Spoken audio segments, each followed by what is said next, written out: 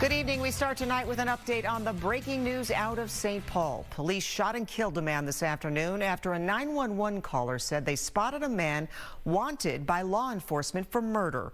That man was Michael Stowers. Fox 9's Leon Purvis brings us the latest.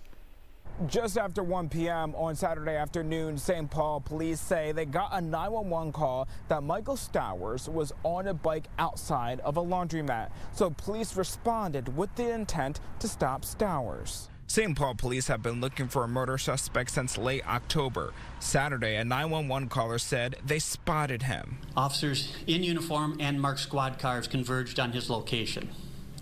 And they were doing this with the intent of stopping him into trying to determine if he was Michael Stowers or not. That man was eventually located on Bay Street and Watson Avenue. When they approached the man, he was armed with a handgun.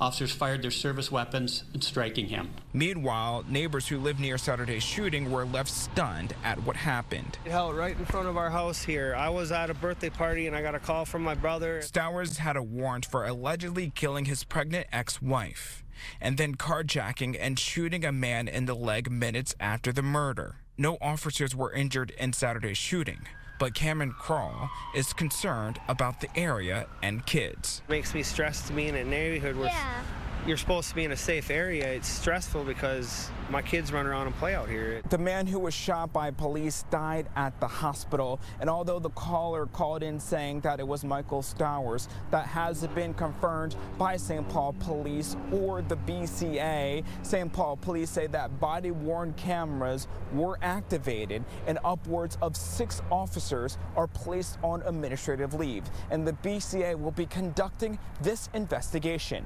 In St. Paul, Leon Purvis, Fox 9.